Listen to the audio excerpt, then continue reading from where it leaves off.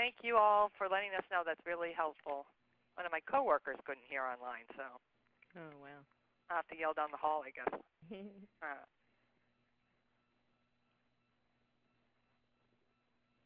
Okay, I really want to honor all of you who joined us on time, so we're going to go ahead and start. Good afternoon, everyone. My name is Sue Ostoff, and I'm with the National Clearinghouse for the Defense of Battered Women. We're located in Philadelphia, and I'll be the host for today's webinar. Before we begin the presentation, let's go over some logistics, and we'll do this as fast as we can. If you have any trouble, try calling iLink support 800-799-4510.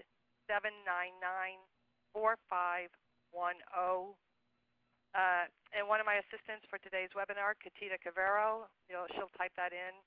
She did already into the chat box. And my other wing woman today is Dot Goldberger, so thanks to both of them for their help. You can also type your questions into the chat box in the lower left corner of the screen. It looks like most of you already know how to use this. So why don't we go ahead and try it. In the lower left hand of the screen, if you can let us know where you are calling in from today, that would be great. And if you have more than one person at your site participating in this, if you can also add that, that would be really helpful.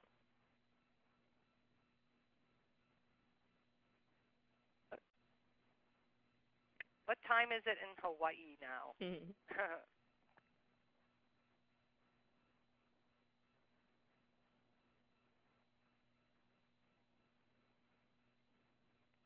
Great. This is really exciting to see people from all over the country. 9 o'clock in Hawaii and bright and sunny. And remember, if any of you have more than one person participating, if you can let us know, that's really helpful. As you probably figured out, all the participants are muted, so we're going to have to use the chat feature to communicate with one another. And so if you have any questions or problems or comments, please put them there.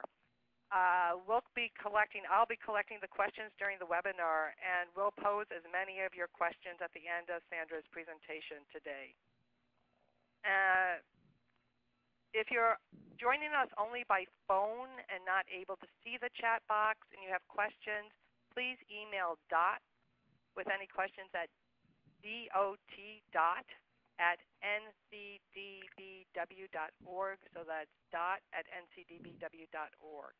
We'll be recording today's webinar, and you'll be able to access this on our website in about a week. I think you also know that we posted today's PowerPoint, which you should be able to save and or print, although I know some people are having some issues with printing. We also have Sandra's bio up there and a few handouts. The link was in the reminder that came out this morning, and we'll post it again here. Thanks, Katita. Also, at the end of the email and shortly thereafter, about 15 minutes after it's completed today, we'll send out a little brief evaluation. The note will contain confirmation of your attendance, and it will also include a link to our posted recordings and recordings on our website, and a very brief survey. And if you could do this evaluation, it's really helpful. Your feedback is valuable. It really helps us figure out what other webinars we should be doing in the future, etc. So please, if you could do that, that would be terrific. Okay, we're going to try to see if this, I'm going to try to pull up a little set of questions here.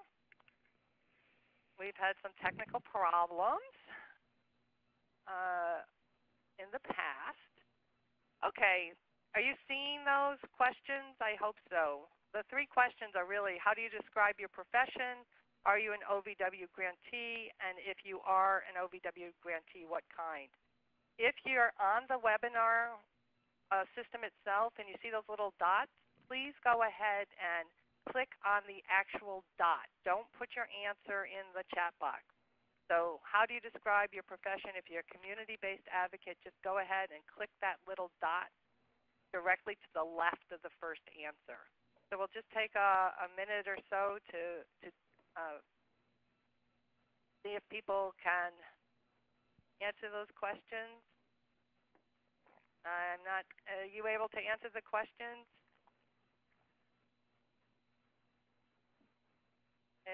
There they go. Okay. So again, if you click on the dot, that's really helpful. If your answer is other, then if you could put the other, click on the dot and then put what the answer to the other is in the chat box, that's also very, very helpful. I see some of you are already doing that, so thank you. Right now, it's about 42% are community-based advocates and 21% are other. Okay, we'll give that just a couple more seconds here. And then let me just put up the results so you can see that. I hope you can see that. And we can keep going a little bit. Okay, so Sandra, that gives you a sense of who's on? Yes. Also, you're seeing those results? Yes, I am. Okay, I am. great. Now I'm going back to the PowerPoint. Okay. For those of you who just joined us, I'm Sue Ostoff, and I'm with the National Clearinghouse for the Defense of Battered Women. And I really want to extend a very warm welcome to all of you, and thank you for joining us for this webinar. And this one is the 9th in our series of webinars about when survivors reenter their communities after jail or prison. And if you missed any of the other webinars in this series, including one by today's speaker, recordings of the past webinars are up on our website. And before I go further, I just want to take a second to thank really profoundly and profusely the Office on Violence Against Women and the Family Violence Prevention and Services Program of the U.S. Department of Health and Human Services for the support of this webinar. We think it's just so great that they're supporting work focused on survivors who are reentering their communities. As you've probably noticed, as I mentioned before, all the participants are muted. And so we're going to be using the chat box to collect questions during the presentation. And then I will pose those questions to Sandra at the end of her presentation. And she's hoping to leave about a half an hour for that. So as you're probably aware, today's webinar is titled Reentering and Reuniting, Incarcerated Survivors of Battering and Their Children. And it really is a true pleasure to get to introduce our speaker today. In an effort to save time, we've put her bio up on the screen, and they're in the handout. And I'll just do a brief introduction, although it's really hard for me to do because Sandra Barnhill is such an accomplished person. She's just done so much and has so much relevant experience. And so I really encourage you to read her full bio, and there's some fuller ones available online. But what I want to say is that, while her bio says that she's an attorney and she's the founder and president of Forever Family, Inc., which was formerly called Aid to Children of Imprisoned Mothers, or AIM, which is a national nonprofit located in Atlanta, Georgia, and it provides direct services programming for children and families affected by parental incarceration. And Sandra's bio talks about her many awards and her many honors. It talks about her education. And it also mentions that she was selected as one of Atlanta's top 100 Black women of influence. And I said this in the last introduction, but I feel like I want to say it again because it's so true. What her bio doesn't say is that, in my opinion, she should have been selected as one of the United States top 100 Black women, or top 100 women, or top 100 people of influence, especially when it comes to working with incarcerated women and their families. The Ford Foundation recognized Sandra for her pioneering work in this area, and we all should. Sandra became one of my earliest and best teachers, and that was over 25 years ago. And she's really continued to teach me over the years, and she pushes me hard to do my work better, and she's done that ever since I met her. She is all about keeping it real, even when sometimes that is difficult to do. I wish I had more time to talk about how much I love and admire Sandra and the work she does. Thank you so much, Sandra, for all. And we're really pleased and honored to have you join us today. So if anybody's having trouble still, tech trouble, try iLink support, 800-799-4510. And remember, I'll be collecting questions down there in the bottom chat. And Sandra, like I mentioned earlier, is planning to leave about a half an hour for questions. She really wants to hear from you. So Thank you, Sandra, so much for all your great work, and thank you for your willingness to share it with us today. And so without further ado, I'll turn the mic over to Sandra.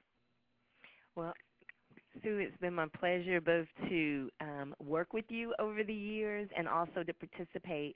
This is my second in the series of webinars, and I'm so glad to have the opportunity to be involved, so thank you. My pleasure. If you're just tuning in, let me welcome you to Reentering and Reuniting Incarcerated Survivors of Battering and Their Children. I'm so grateful to the National Clearinghouse for being willing to fight the good fight and to support survivors as they fight that fight. If you are new to the community, I encourage you to visit their website and get to know them even more. If you have been a member of the community, then you know that they are what we call the real deal. So with that being said, I'd like to talk a little bit about what we're going to try to do today. We have an hour and a half together, and I actually am going to try to only talk for 45 minutes to give 45 minutes for questions and comments. I really believe that this call is full of wisdom, not just my own, but that of others. And so I want to give an opportunity for people to do some sharing. I looked at the list of who's participating, and I'm quite honored that my colleagues, allies in this work are on the call, and I honor them.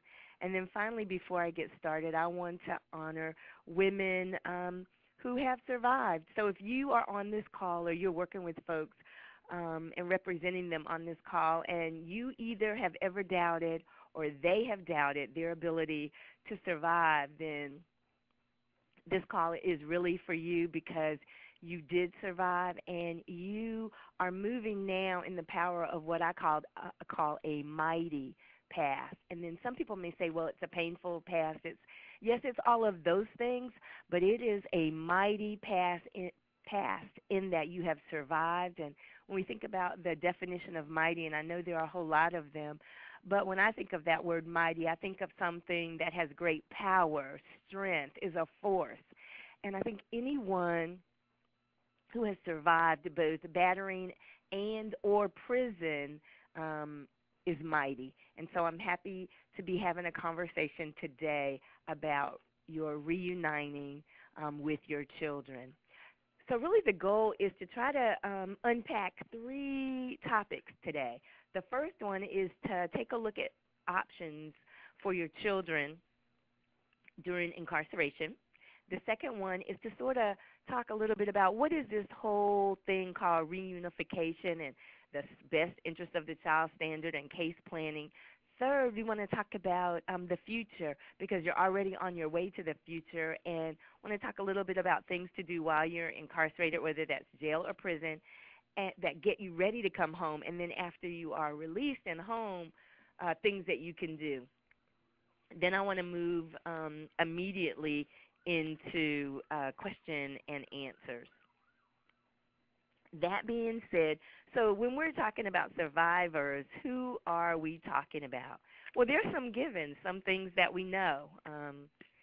And the number one thing is, unfortunately, about 70% of incarcerated women are parents. Most women who are incarcerated have experienced both sexual and or domestic violence. And these women, like the vast majority of women who are locked up, are going to come home. They will be released back into the community. And their release has implications for not only them, but for their children, their families, the batterer, and for our community. When we talk about large numbers of women being incarcerated, at the end of 2011, so this is 2014, 3 years ago, there were 1 million women under some type of supervision in the criminal justice system. And so that means that women could have been in jail, could have been in prison, could be on parole or probation, but they are under some type or level of custody from the criminal justice system, and that's a large number of women, particularly when women only make up 6% of the nation's prison population. There are a whole lot of reasons for that, but I think most of the reasons stem from this being a criminal injustice, not a criminal justice system. So when we think about women who are under the state's control, we think about not only them, but their children and their family members who are also under the state's control. A woman may be locked up inside, behind bars, behind the walls. Her children are locked up on the outside in our communities, and they oftentimes are really invisible. And when I say they're invisible, I say that because in our society, it's a stigma to have your mom be in prison or having done time. And so folks aren't running around and saying, hey, everybody, my mom's in prison. In fact, so often what we see is there is a concerted effort for people not to know that their moms have been or are incarcerated. And so oftentimes the support that's really, really needed is not there. I think part of why I'm so excited with the large number of frontline advocates on the phone today or on this webinar, I'm excited about it because I know that they are providing the support that's really, really needed. So again, I commend advocates. And what we know both through the research and what I know through my 27 years of experience working with women in prison, most of the mothers were involved in their children's lives prior to their arrest. A little bit different compared to dads, compared to fathers, but most of the mothers had a relationship that included living with at least one of their children prior to their arrest. So what we see is a woman busy carrying out her parental roles.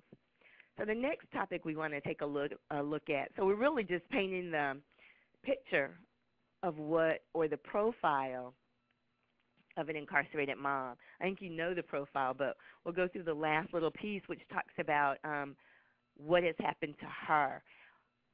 While there have not been a whole lot of studies done, the ones that have been done are sort of, what do I want to call them?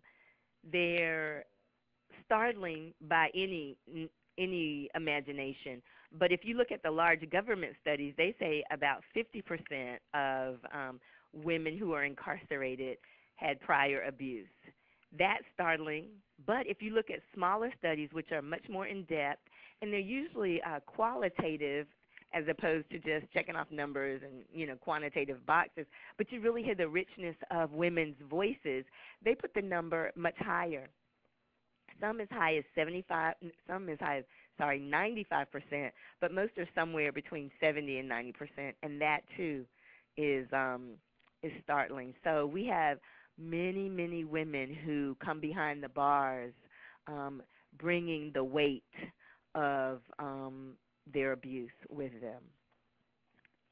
And while we don't really know which of the studies you should believe, and they use different kinds of methodology, I think the large as well as the small studies both indicate to us that two things. One, that abuse is real, that women have experienced it, and two, that we need to do more in-depth studies so that we will have more information and much more accurate results.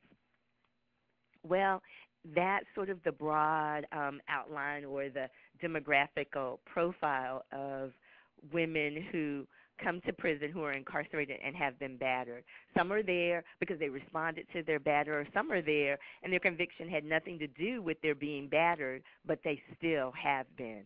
And so for whatever reason they are there, what we are talking about today is based on the fact that they have experienced battering. How do we begin to reunite them with their families in a way that is healing both for them, for their children, and our community? In this webinar, we will not talk about adoption as one of the options.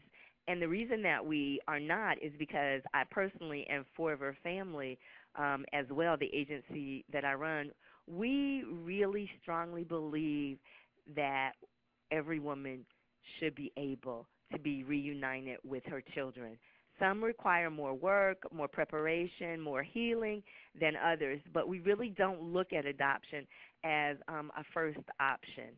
And when we think about the fact that 95% of folks who are incarcerated are going to be released, they need to be released with their family relationships still being present. They may not be as intact as they'd like them to be, and part of the work is rebuilding that, but we really do see this work as women coming home to their children. So with that being said, I want to move now into looking at the options for the child's placement while the mom is incarcerated. And I want to do it in two ways. The first is I want to talk about people, and then the second, I want to talk about process. So let me make an overarching sort of statement, and that is this, and I do believe it is becoming more and more true across the country, that there is now a strong presumption in favor of relatives as a possible placement for children whose moms are in prison. Over my 27 years, that has not always been the case, but increasingly we see state after state understanding the importance of the children being connected to relatives. So I wanted to put that out there. And I want to talk first about some things that both the kids think about and things that the mom should think about in terms of placement. So the first thing I want to talk about is, or I want to share, is some of the questions that kids ask us here. And over my 27 years, I've worked with close to 20,000 young people. So here's some of the questions they ask when they find out their mom's going to prison. Well, how can I talk to my mom? How can I contact her? When can I see my mom? Who's going to take care of me while my mom's gone? Who can I really trust? I mean, who's really going to be on my side? And they sometimes say, this system is so unfair. It took my mom. I can't see her. I don't know what's going to happen. And I often hear when the father has battered the mother, kids say stuff like, wow, now my mom's locked up, but how do I get my dad to really change, and is he going to be any different, and is he going to start beating on me? And they also ask questions like, I don't know, how do I react when people hear the truth that, you know, my mom was battered by my dad and now she's locked up? Or how do I deal with these feelings of anger that I have, and where can I go to get help? So all of those are real questions that deserve answers that children who have incarcerated moms ask. And they're questions to which we, the adults that are in their lives, have a responsibility for answering. And so the first thing I would say is that there needs to be truth-telling. When we're talking about options for the child while the mom's away, truth-telling in that we do not need to say, which I've often heard said, oh, mom is going on a special important mission for the government. She'll be gone away a while. Or mom's in college and she'll come home after she graduates. These are all things that people say to avoid what is the painful truth.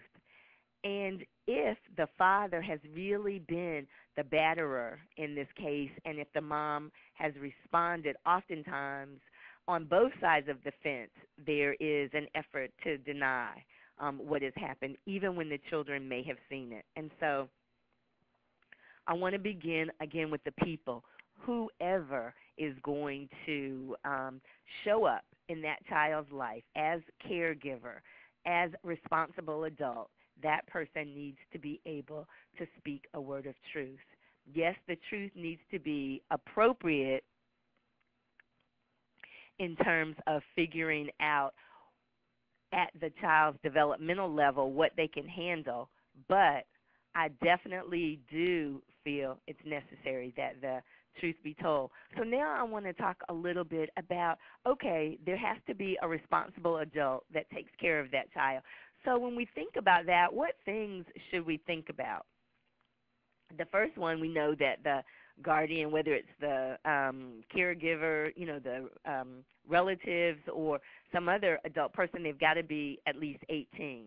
Well, that's the law. But here's a bigger question or bigger factor that I think ought to be in play, and that is this. Whoever the person is that is going to become the caregiver during the mom's imprisonment, that person needs to have a genuine, I cannot say it enough, genuine interest in the children's welfare. They need to be physically able to take on the responsibilities of caring for the children, and they need to have enough time. And if they have their own children, there really does need to be both discussion and a deep understanding of what effect their children, what will be the effect of their children having more children come into the home for their parent to take care of. And when I think about some questions that ought to be asked of whoever that potential caregiver is going to be, here are some things that I think the caregiver needs to ask themselves, but if they aren't prompted to do so, these are the kinds of questions the mom needs to ask them. And the big one for me is, do you really want to act as the person's legal parent during the time of my incarceration? That's an important question for a mom to ask, because what we see so often, if here in Georgia, most women are incarcerated an average of 6 years and 8 months. And so over that 6-year period, we often see multiple placements. The child goes from this home to that home. And really getting clear, can I take care of, can I be responsible for this child or these children during the mother's period of incarceration? Do I have the energy? Do I really have the energy to do this? And what effect is it going to have on me, my family, my health, my job, and my life? And some people might say, well, no, don't ask those questions because they might say no. Well, that's a good thing if they say no because they're really not ready to take on the responsibility. Better it is that the mom know now than to find out later when she's locked up, and it's much more difficult for her to really help the children find another caregiver. Well, those questions being asked and the characteristics being laid out, then I want to move to the options. And the first option I want to talk about is the child's father as the custodial parent. If the mother and father were together in the home with the children, and the mom is incarcerated and she has responded to his battering, and gets incarcerated, whether she killed him or, shot him, stabbed him, did bodily harm to him, one of the things that you really have to think about is that father then becoming the custodial parent. What are the issues around that? Will he, as we know research says, if the mom is battered and there's domestic violence manifested against her, the children are also likely to experience that. Will the father, because he has his own anger, fear, and even pain around what happened, will he work to keep the children away from their mom as opposed to work to have the children connect with their moms?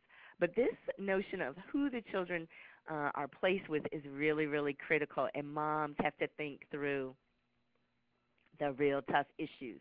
If she and the children's father were not together but shared joint custody before she got locked up, and now he wants to be, the custodial parent, what may have to happen is many, many of the details that surround her battering will have to come out. And we're going to talk later about the best interest of the child, and the court looks at that. And it may have to really be proved that with his history of violence, he is not the best interest, in the best interest or the best person to care for the children. But the father is an option as the custodial parent, and mom and dad really need to have real talk about what that means. Whomever she gets to be the caregiver of the children while she's away, there really does need to be a conversation about, will you bring my children to see me? Are you willing to accept the collect phone calls, which is the only way that I can call?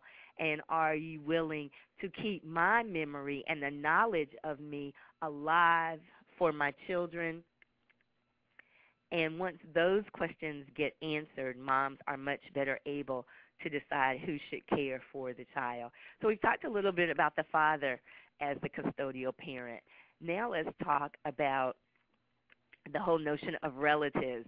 I think the little checklist I gave in terms of the factors to think about as well as the questions to ask, those are all the same kinds of questions that need to be asked of relatives. One of the things that we see a lot is relatives who love the children and who take good care of them, but often start having the children call them mom, and really a lot of times they say they begin that because it's easier for the child to deal with school and life, just to start calling the grandmom or the aunt mom. I don't really subscribe to that. I think it's important for the children to call their mother. I think it's important for the child to really understand that in their life they have two parental figures, mom, big mom, grandma. And coming out of the African American tradition, which is also the tradition of many other cultures, it is not unusual to have relatives raise children. And so oftentimes when we begin to call the caregiver mom and we build up a whole story around that, as the child gets older, it becomes more difficult for them to maintain it or to want to maintain it. So I think there's a real need, again, they're not the mom, they are a loving, caring family member, and whatever that relationship, grandmom, aunt, big mom, or whatever they call her, that's who they are and that's the role that they're playing. One of the things that often happens with kinship care is that there is a primary relative who takes on the official legal responsibility for the children, but there are other family members who help out. We really support that system, and it really does provide a network of support for the child, and that's a good thing. But all of those people, all of those relatives have got to be clear about their role, and they've also got to be clear about the mom's role, and that the goal is for mom to come home and to be involved in her children's lives. If there has been battering by the father, then all of those relatives, particularly those who are on his side of the family, who may not believe that he's beat her, who may feel she deserved it, who may have all kinds of myths built up around their good son, they have got to come to an understanding of the fact that the child doesn't need to hear all that propaganda, does not need to hear, well, he beat her because she deserved it and that's why she's locked up. And so both sides of the family, all of the relatives have got to come together and have got to agree about how we best support the children. But I am a strong, strong proponent of kinship care. The next option I want to talk about is legal guardianship, and that is really, really important. I want to talk a little bit about how you go about that. Temporary legal guardianship is just that, a legal process, which means that you go through the courts. In many of our families, what we see is that family members are informally taking care of the children. Grandma has them or the aunt has them. There hasn't been any formal legal document that's been signed or taken, into court to get notarized or to get the formal process going, in other words. But we really feel strongly that it is important to have a legal guardian. It makes many of the transactions that have to occur for the child much easier.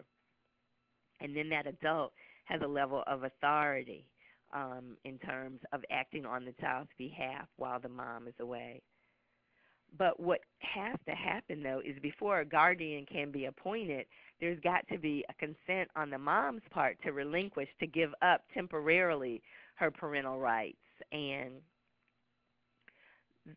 one of the things that happens is because those rights are temporarily given up, when the mom comes home, the guardianship ends, and the mom is then back as the guardian. So really, a legal guardian is just a substitute, really, for the parent. That person is responsible for the child's day-to-day care and for their protection. They get to consent to important stuff like if the child's hospitalized or needs emergency medical treatment. The guardian can give the consent for that. They sign report cards and school papers, and really they act or have the same level of authority as if they were the parent over the child. So, and in many respects, the guardian has to be able to financially care for the child.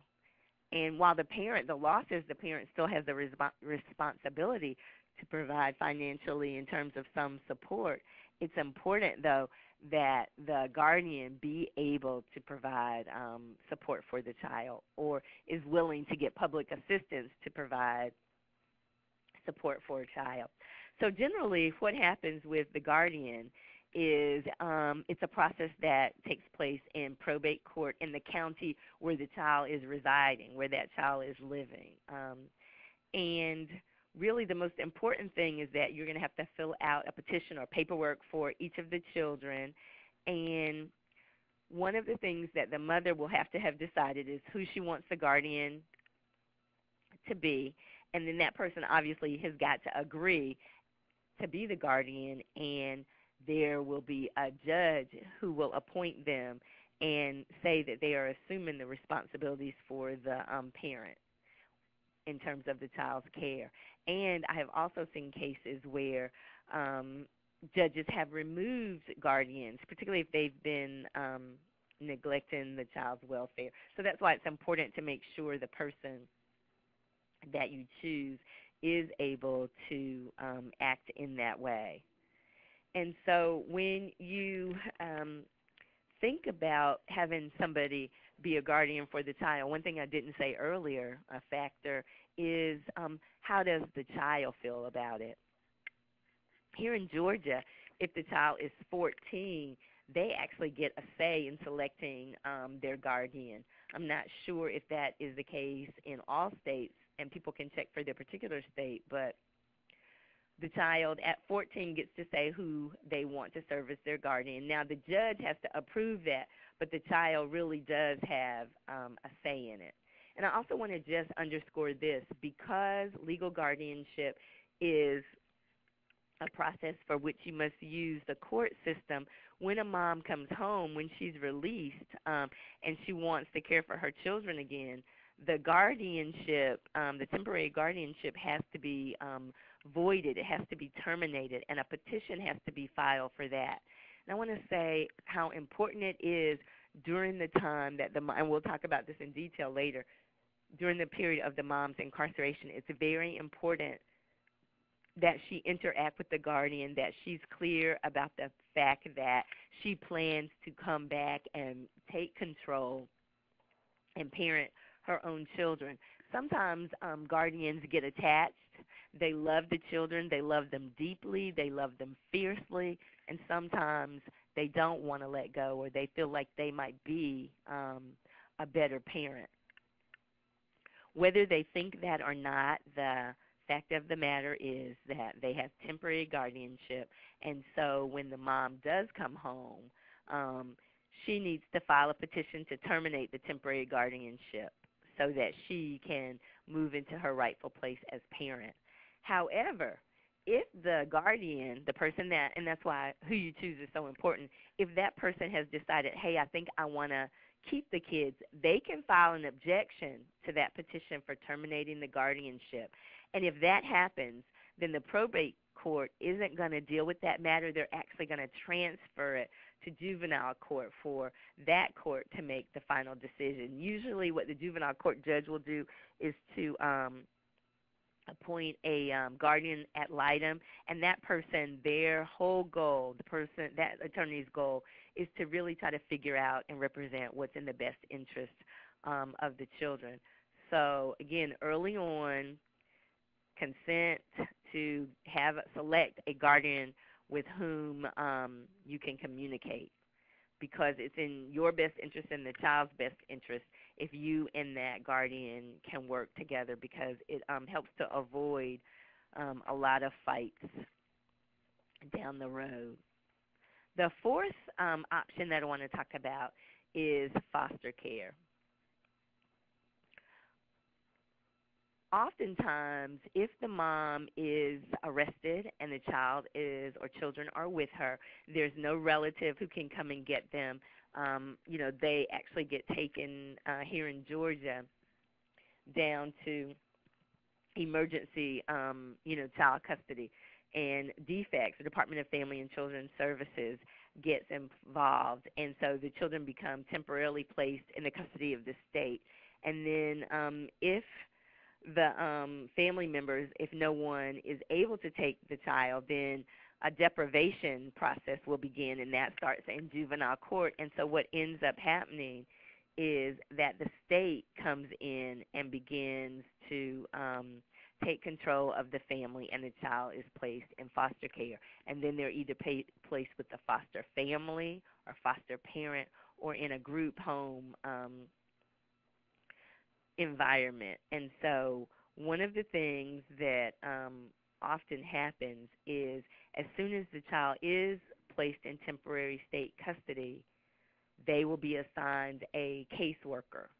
And that caseworker will be responsible for creating a plan that spells out for everybody, the parents, defects, the caregivers, what it's going to take to reunite that mom with her children.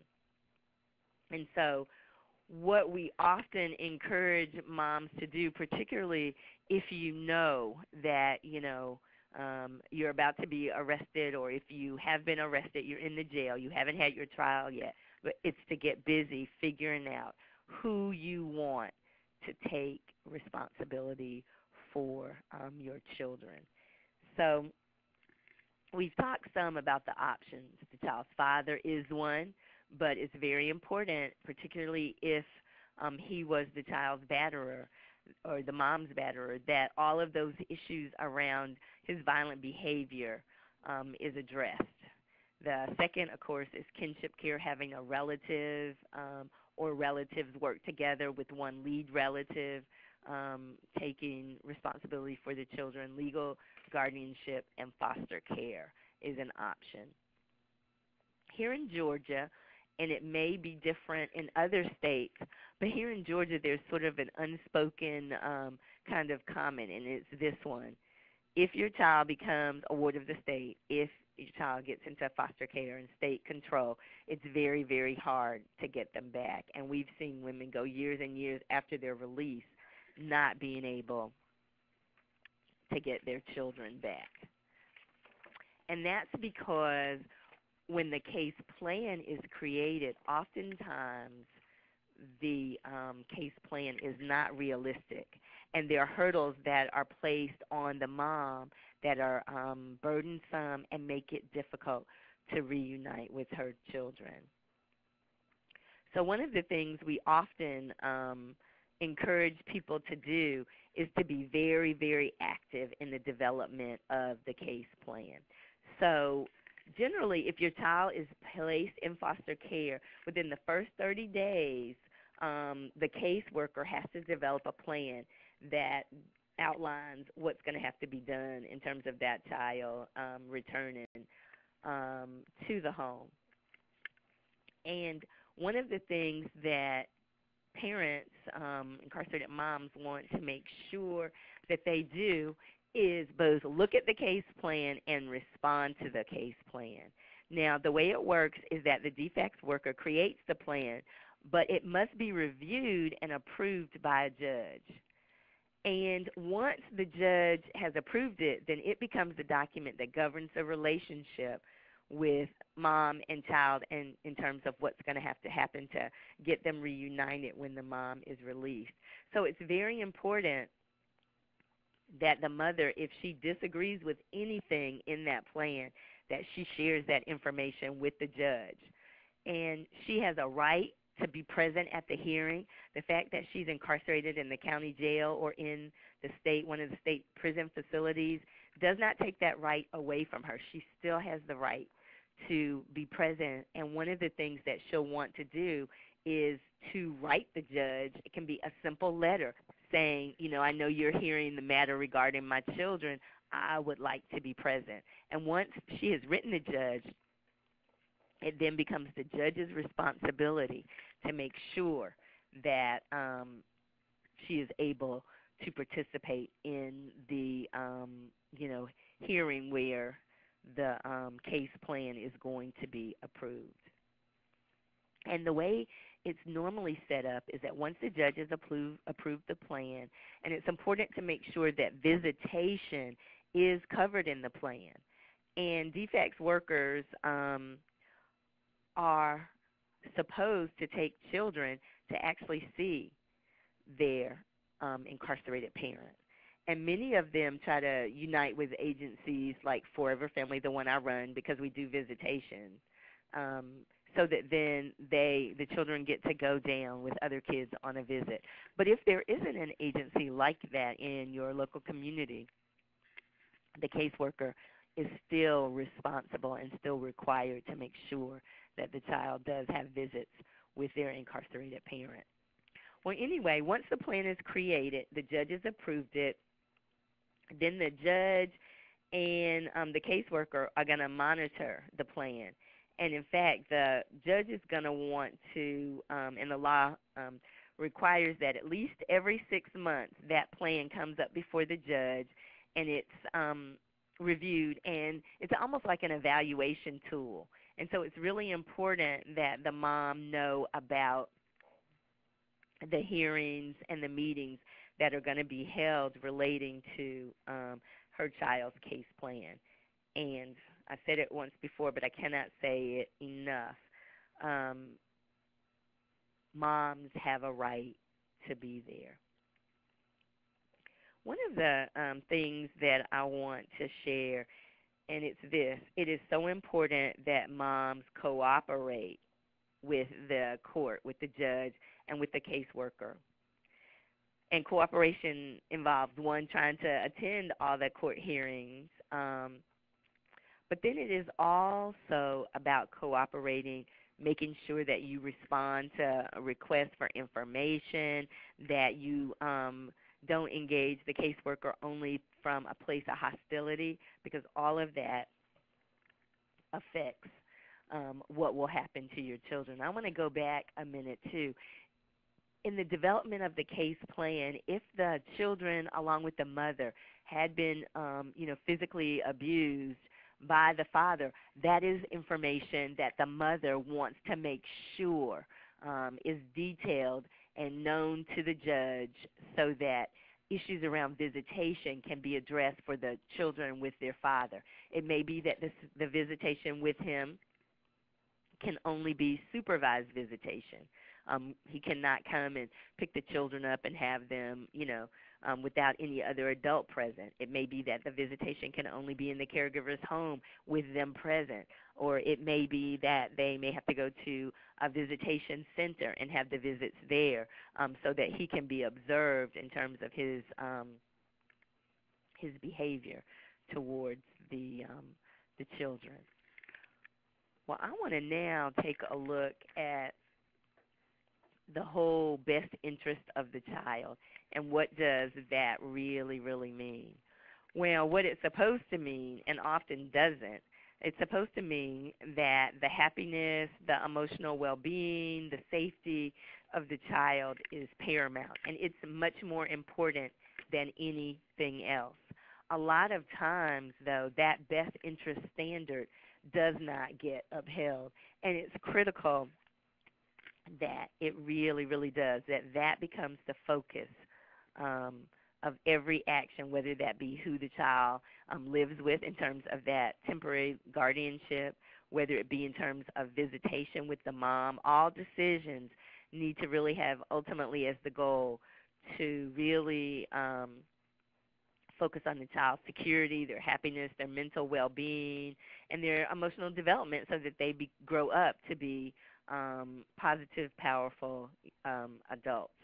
So when we think about that standard, what I know to be true is that children need a relationship with their parents, and they particularly need a relationship with their mom. And so when we think about that best interest standard, then we have to say what needs to be done to make sure that the children can maintain a relationship with the mom. And I think some of that is that the court needs to look at factors of whomever the child is going to be placed with. Are they really going to make sure that visits happen? Are they going to be able to deal with the emotional needs and issues that arise from my child and not become excessive in their discipline or emotionally or even physically abuse the child? And so the court wants to look at all of those factors when it's trying to make a decision. The other thing that we know to be true is that when there's a custody conflict, for instance, if the mom, again, was battered by the father, she's responded to that, and her response got her locked up, we know that there is going to be a conflict around custody. The father may want the children not to have any relationship or any interaction with the mom, and the mom may want, because he is violent, for the children not to be with him as well. When that kind of custody conflict is going on, the judge is even more determined, I think, to use the best interest of the child standard. And so what has to happen is that the factors that will help him determine what's in the child's best interest have really got to be brought forth.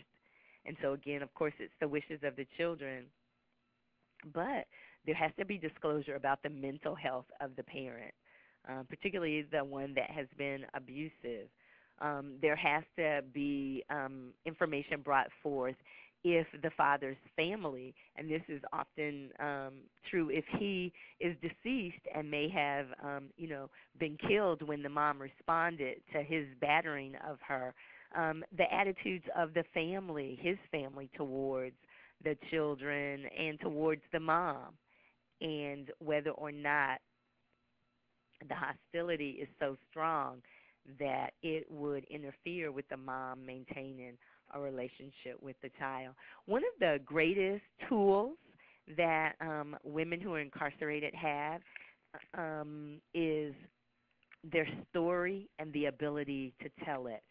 And they may not be able to always be in court to articulate it there in person, but they can use the pen by writing their story, sharing what has happened, so that the judge has a deep understanding of who they are, what they've gone through, and what their children have gone through. And particularly if the father has abused them, what they have gone through at the hands of the father. And if that information can come forth, then the best interest of the children will be a standard that hopefully can be upheld by the judge, because he has full facts in terms of what has really happened in their lives, what might happen, and what he must, in his role as protector, or she must, in her role as the judge protector, make sure happens when there's planning going on for the placement of the children. Well, we've talked a lot about the options, about the case planning, about the best interest of the child. And as we get ready to wrap up, I want to talk some about the future. From the moment a woman gets locked up, she's moving forward into her future. And so it's really important while women are incarcerated that they stay connected with their children. They have got to communicate both written, verbal, and face to face. Written is extremely important. Drawings, cards, particularly if the child is too young to read, it's important you're building a record that unfortunately you may have to use if the other parent or even a guardian that's not a relative tries to keep the children when you come home. So it's important that you write letters, that you send drawings, and you keep a record of it. Phone calls and video visits are great, but they're also expensive. Face-to-face visits, they help you get your child ready for when you're going to come home. And some prisons have children's centers that are child friendly. Some don't. If a woman is in an institution that does not have a children's center and the visitation is in the gym, still visit. Prepare your children for what they might see on the visit, but still visit. And I think one of the other things that's really important, what if there's a woman who has a 6-year bid, she's in year 4, and she's just now really healing to the point where she's ready to have visits and to really begin to engage with her children. Is it too late? Nope. It's never too late. Whenever a woman moves to the place where she has healed enough to begin to look at all of her possibilities, that's the moment that she begins. You may have been listening to this webinar and thinking, yeah, okay, this is great, but everybody I work with, they never did any of this, so what good is it doing me? A whole lot of good, because when we know better, we do better. So if you are working with women who've not done any of these things, please, please share this information with them and say, from this moment, right now, today, which of these things can we begin?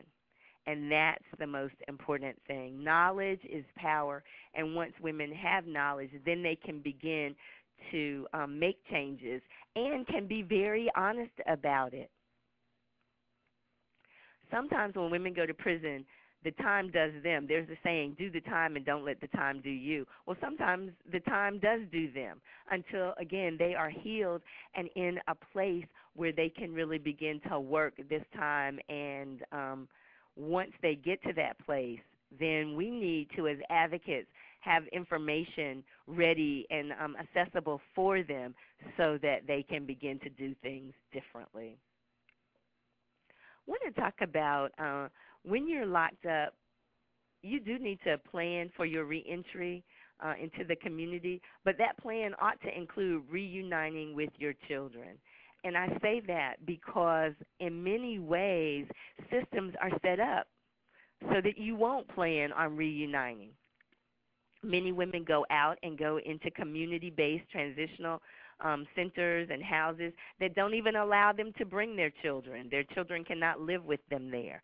If a woman is in that situation, she had to have a place to parole home to. She wants to come home. She's gotten out, but the house that she's in will not allow her children to live with her. Deal with it by saying, okay, my children can't live here, but can they come here? What things can we put in place if they can't even come there for me to have 2 hours a day or a week or whatever they can work out to visit with their children? Every step of the way, women need to make it known. This system may not be set up for me to reunite with my children, but I have every desire and every plan to do that. And finally, prepare your children and family for your return. A lot of times we are so guilt-ridden about what has happened in our lives, the mistakes that we've made, that we make all these promises that we cannot keep. And maybe what really needs to happen is women need to say to their kids, I'm coming home. I've been gone 5 years. I've been gone 20 years. I've been gone 3 years. I know things are different on the outside now. When I come home, I'm going to have to adjust. I am committed to you. I love you. I plan for us to be together. It may not be my first day. It may not be as soon as I get home, but that is my plan. And every day that I am home, I am going to be working towards getting you back and being reunited with you. And some of the steps that I'm going to have to take is I'm going to have to get a job. I'm going to have to find housing that will accommodate us as a family. Children love their parents. They love their mom. They want her to come home. They've done this time with her. What they need to know is that, yes, mom is coming home, but there is no magic wand that will be waved and we'll be back together the next minute. Sometimes the mom will parole home, or if she's maxed out, will come home and live with the caregiver, if it's her mom or aunt or whatever. And in those cases, the mom needs to say to the kids, hey, I want you to be prepared for me coming home. When I get home, both your auntie and I are going to be, parenting you together, and she's still going to tell you what to do, and I'm going to tell you what to do sometime, but she and I are committed to working together for you in terms of making your life better. So I need you to be willing, to work with both of us. Or mom comes home and dad, who was her batterer, is in the kids' lives, and she's got to say to the kids, your dad and I are now going to have to work together.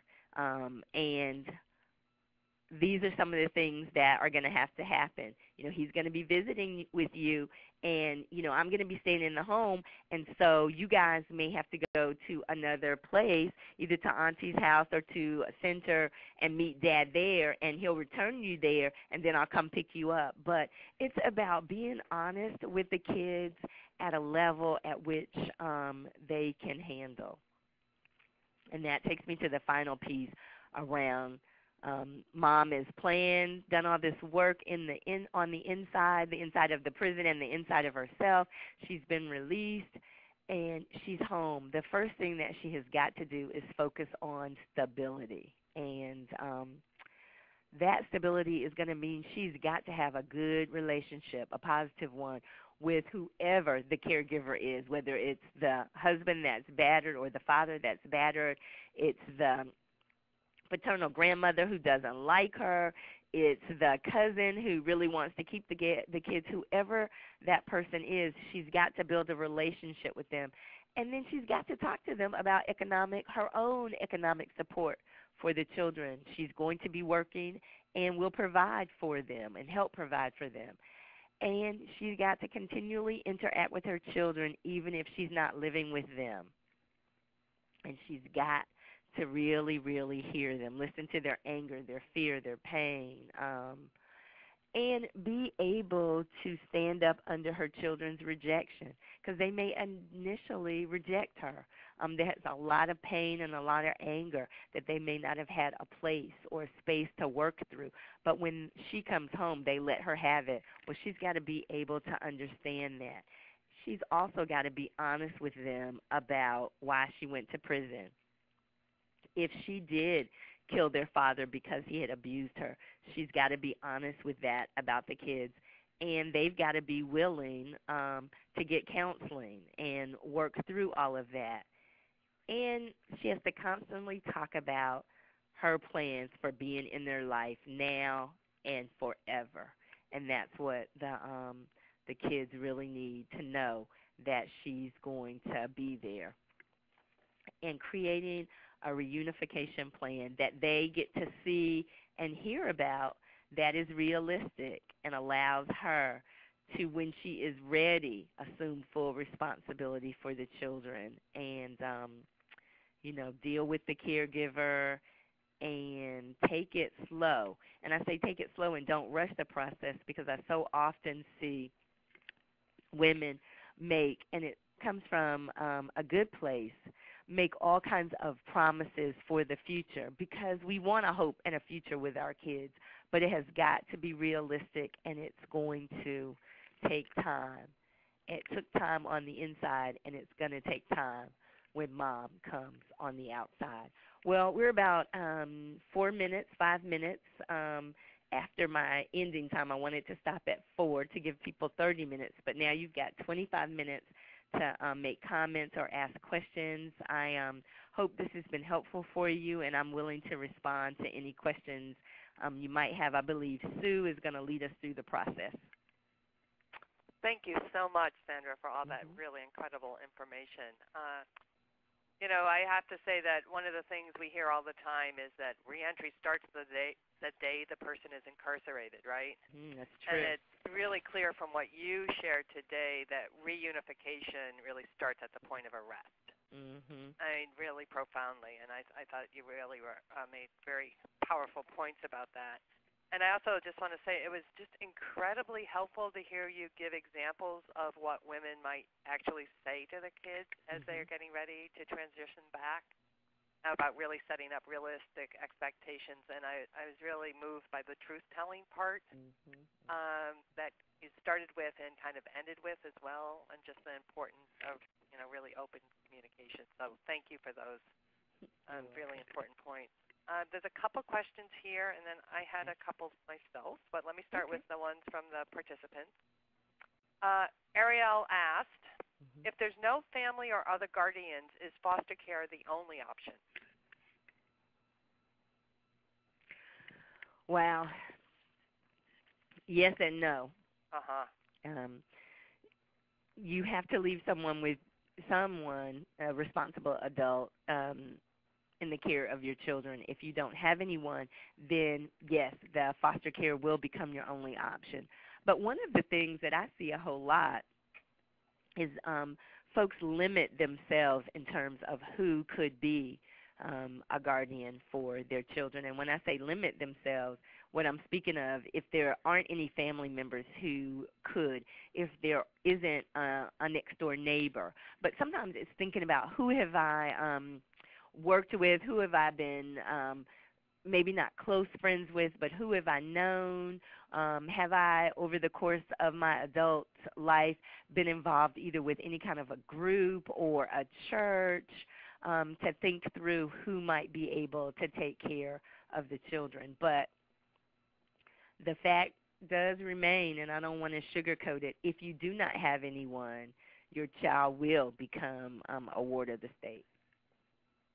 Thank you. And Catherine asked, which is kind of a hypo, so let me read what she wrote. If a parent who gets out has a history of abuse to their partner and even to the kids, how difficult can it be to argue that visitation, supervised visitation, is in the best interest of the child?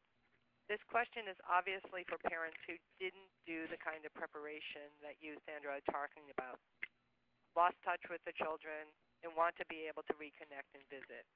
And then she continued, in this hypo, the kids aren't adopted out. Well, I think a couple of things have to happen. The first thing is that the mom has got to go to work inside. That means her signing up for any courses that are offered around DV, battering. She's got to get busy herself inside to begin to address and look at that behavior. If the institution that she is incarcerated at doesn't have anything like that, when she comes home, probably her first step should be to get support for herself around her violent behavior and to begin to address that, because it puts her in a better position to have visitation, supervised or otherwise, with her kids. But every jurisdiction is different. But one of the things that we see a lot here are judges feeling, yes, the child does need to have interaction with their parent, but if there has been abuse, that parent can only have supervised visits, and that parent must be in some form of classes to deal with their battering and their behavior. So I think the thing might be for the woman to begin to address the behavior if she can on the inside. If she doesn't have an avenue, as soon as she comes out, beginning to hold herself accountable for her behavior and then bring that to the table when she talks about visitation. That makes sense. That's really helpful. one of the things that struck me when you were talking is you were talking about the need for everybody to really be clear about their role. Mhm. A lot of stuff about role clarity, and really not to trash talk the person who's Mhm. incarcerated, and to be respectful, and to really keep their eyes on the ultimate goal, which is some form of reunification with the incarcerated parent, the mother in this case. Uh, I mean, wow. I mean, even in like the best of circumstances, a lot of that's really hard to do. Mhm. So I'm just wondering if that isn't happening, if there isn't clarity of role, or there's a lot of talking down or talking trash about the person who's incarcerated, etc. I mean, do you have suggestions for kind of intervention strategies? Yeah, I have several. So the first one is that the mom has got to use her personal power, and she's got to deal with it head on, either in person with her kids when they visit or in a letter. You A know, letter to the children, the and through the saying, uh-huh. Johnny, a lot has happened that brought me here to prison. I know you don't understand everything, but you're probably going to hear a lot of things said Uh-huh. about me. Some of them are going to be good, and some of them are going to be not so good. What I want you to focus on is your relationship with me. I'm willing to be honest about everything in my life.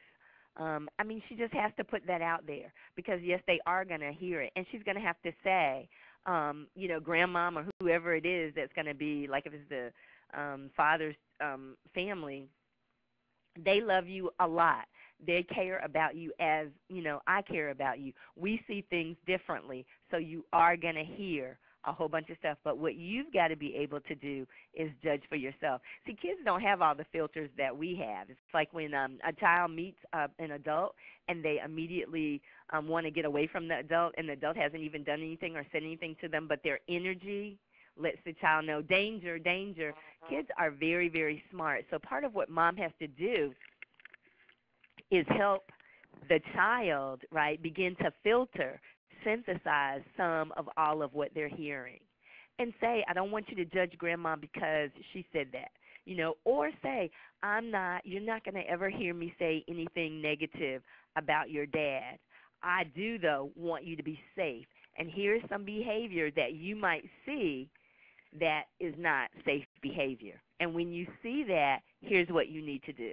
You need to tell an adult. You need to, leave the room. I mean, those are the kind of things that the mom can do in person when the child comes for a visit, which is why visits are important. And there are also things that they can write to the child about. They can, when they call home, talk about that. And then the next thing they need to do is to particularly, it's easy, obviously, if the child is living with the mother's relatives or someone the mother has selected. They need to have an adult conversation and say, hey, you know, I never got along with that side of the family even before all this happened. It's even worse now. I know that they're going to tell the kids all kind of stuff. What I need you to do is not spend a lot of time, trash talking about them with the kids, but I need you, when the children come home from a visit or a weekend with them and they're despondent and they're all upset, I need you to create a safe place where they can tell you what they've heard, and you can help explain it and unpack it to them. I don't need you to go off the handle and act all crazy. I need you to really be in a space where you can say to the child, well, when there was a struggle or issue between your mom and dad, it got physical, and your dad, got hit, or he, got shot, or he got whatever happened.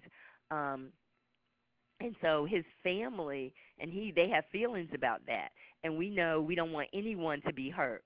I mean, again, children need us to help them interpret the world in which they live. So that once we begin to help them break it down to their level, and then they can begin to take parts of it in and begin to understand. And that's just so, so key. So often people tell kids all these crazy lies, and they're going to go to school and they're going to hear, oh, your mom shot your dad. I heard he was beating her down and she just shot and killed him. they're going to hear all that stuff. So telling them some crazy stuff that doesn't even make sense, that doesn't connect with reality, does not help. That's helpful, Sandra. Thank you. One of the things that also really stood out for me is that the age of the kid at the time of incarceration and also the length of the mother's incarceration surely are incredibly significant in this whole process. Do you have are there particular tools that are created for kids of a certain age, age appropriate materials or ways of helping both advocates and incarcerated women think more strategically about ways of communicating with their children at different stages? Yeah, I think there are a couple of things. One, the first would be moms understanding children's developmental levels. When a child is 8 years old, it's very important for them to see their parent as leader, as being in charge, right? And so when the child comes to visit, mom needs to talk about why she can't go to the vending machine, right? Because that's keeping her power. And so as the children develop, mom needs to be able to both help them understand and understand herself. So when a child reaches 16 or 15, what we know is that their peer group becomes all important, and they really want to make choices, and they want much more freedom. So mom can't get mad if, Bobby does not want to come to the prison every Saturday and visit her, or if Bobby is in sports and the games are on Saturday and he can't come to the prison because he wants to be able to go to the pep rally and, get to the field early, all of that. And so part of what mom has to help the kids negotiate and really navigate are the different phases of their lives, right, of the child's life, and say, it's okay, I know that your friends are really important to you. I might not see you as much, you might not be able to come and visit as much because you're in Boy Scouts or Cub Scouts or whatever you're in. But guess what? Mommy needs a letter from you. I need you to tell me in that letter kind of what you guys did at the Boy Scout troop meeting. So it's really about helping the kids deal with what are natural, feelings. And I think that's helpful for them, and it's also helpful for her. So I think that's one of the big things. And then the second thing is the mom has to work with the caregiver to encourage them to use the tools that are available. Sesame Street put together a little video and some handouts for children of incarcerated parents. I've reviewed them, and I think they're a great starting point, And you can go on their website. Daughter Katita just put up the link. Good. Sandra, Thea just put that up. Oh, good. And okay. I just wrote, thanks, Thea, great resource. We agree. Yeah, I think that's a really helpful resource, and thanks, Katita, for putting that up. There's some good books out there that should be used. One is called When Andy's Father Goes to Prison. It's a little book that can be read to the child. Andy is a little, I believe, it's been a while since I read it, but I think he's a little Latino boy. There is Visiting Day by Jacqueline Woodson, which tells the story of a young black girl who goes with her grandmother to visit her father in prison. These books, which can be read by the family. If the child can read, they can read them. If not, the caregiver can read it out loud. They become a way to talk about this issue without even saying your dad this or your mom or what you feel when you go on visits.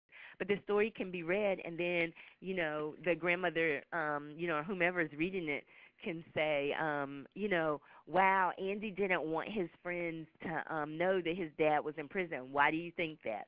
Or Andy, his mom decided that they were going to move closer to the prison so they could visit their dad more often. How do you think Andy felt about that? How would you feel about that? So there are a lot of tools that can be used that are out there now. And actually, if you go to I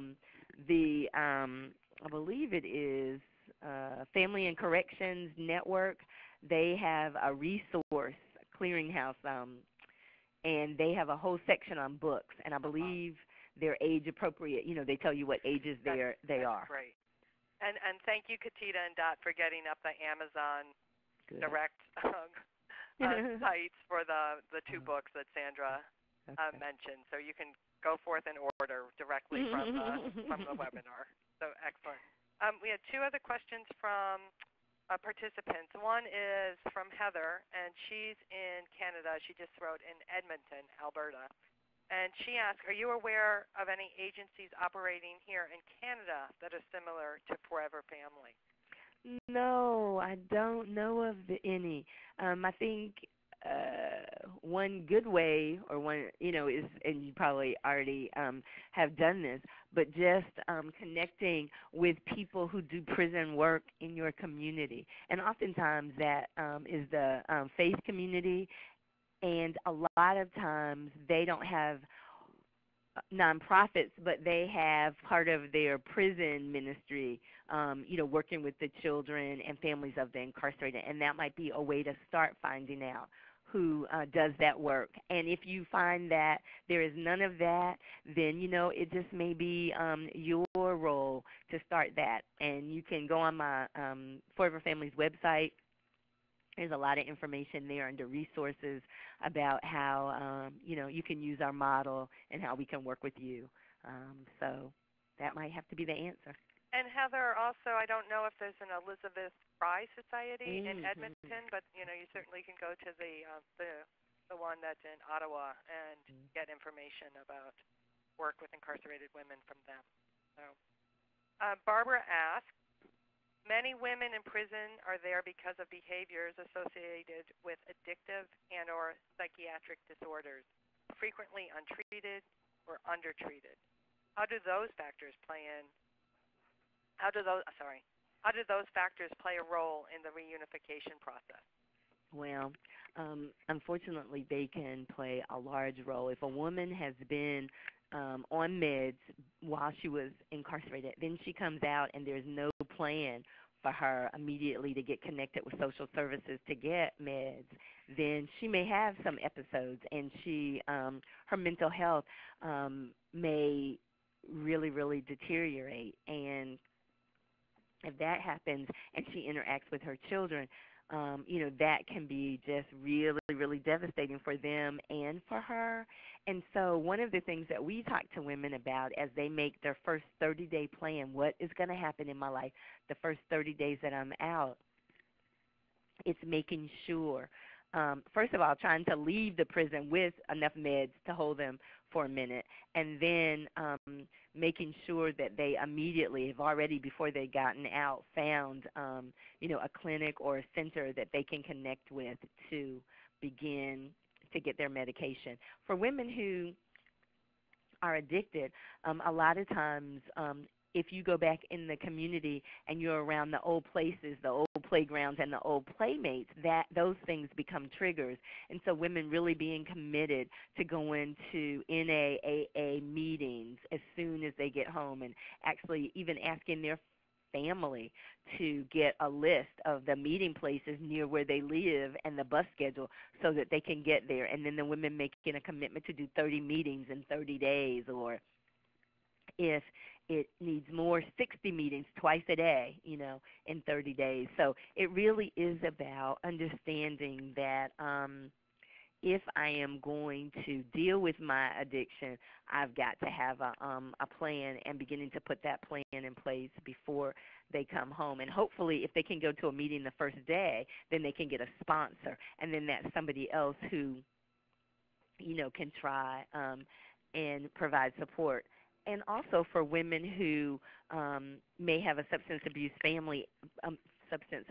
problem and go home to a family where substances, legal and illegal, are widely used and widely available in the home, they've got to think about, what is my plan for coping with this and dealing with it.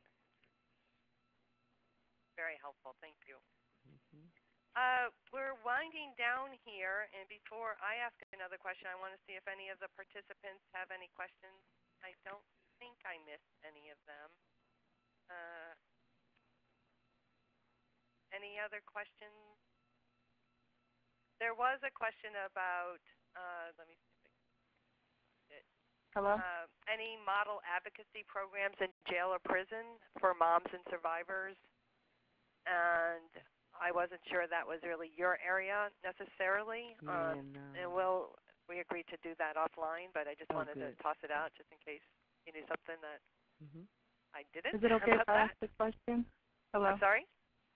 I'm sorry. I didn't know if I was muted or unmuted. I apologize. That's okay. You asked if a participant had a question. Okay. I did. I'm one of the caller-ins, not on the website. So sorry for repeating you. It's okay. Okay. Do you have a question? I do. Thank you. My question was basically, since we're talking about the women being incarcerated, and then what's held accountable for them once they are out, are they incarcerated because they went ahead with in the situation between mom and dad, they were the batterer, and they were locked up, or was this out of self-defense and they're still held accountable? Because you said something like mom comes home but dad was the batterer. So is this situation because the moms, really took it pretty far by maybe they shot at dad, or what, like, to focus on the moms for this one, for the women, what could they have done or what did they do to be held accountable for this? So I think there are, thank you for the question. I think there are a bunch of different scenarios that are at play. Okay, one scenario, obviously, is that the woman has been battered and she responds to him, and her response is to physically stop him from battering her, either through killing him, shooting him, knifing him, or so that's one scenario. And if she is in a state that doesn't, really honor, acknowledge battered women syndrome and all that kind of stuff, then, she may be locked up.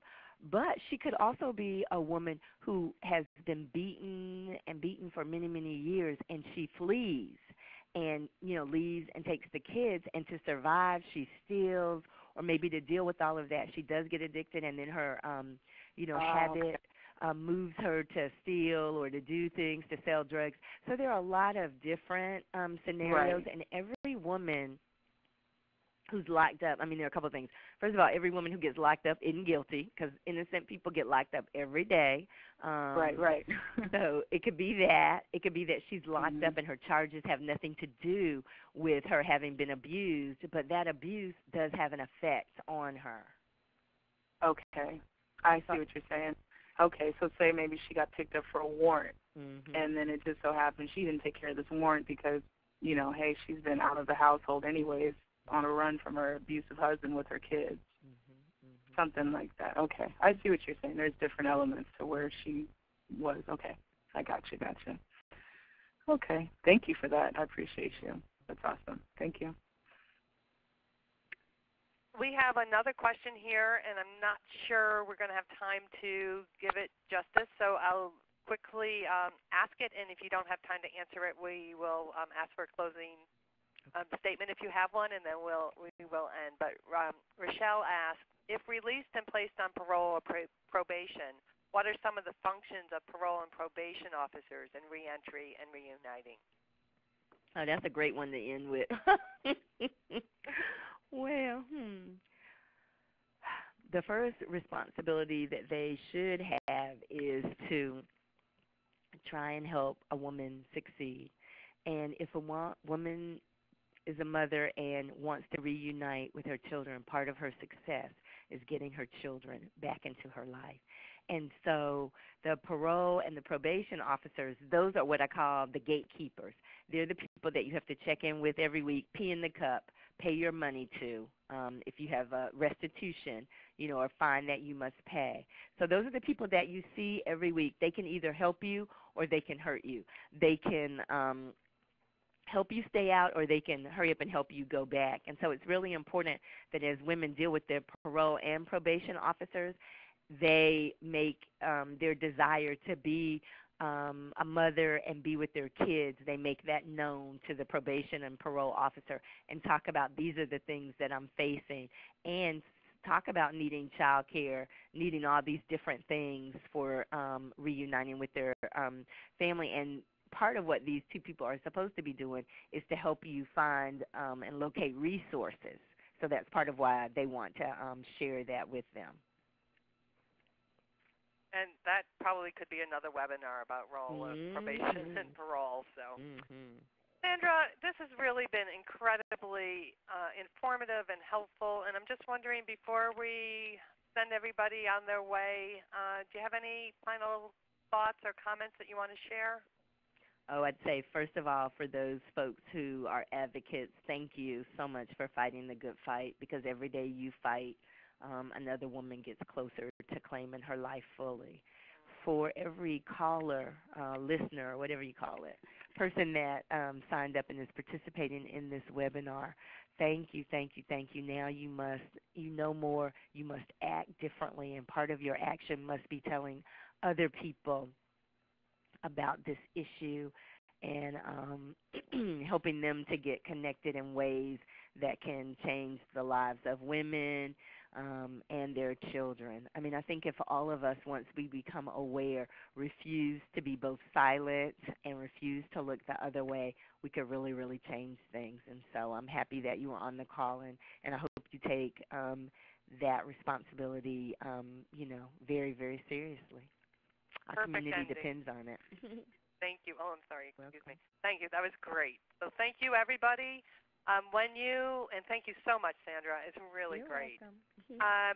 So what's going to happen is when you sign off, you're going to get this. You should get an instant message about doing this little evaluation, and then in 15 minutes you'll get another email saying thank you, and it will be the same evaluation. So you only need to do it once, but it would be great if you would do it once.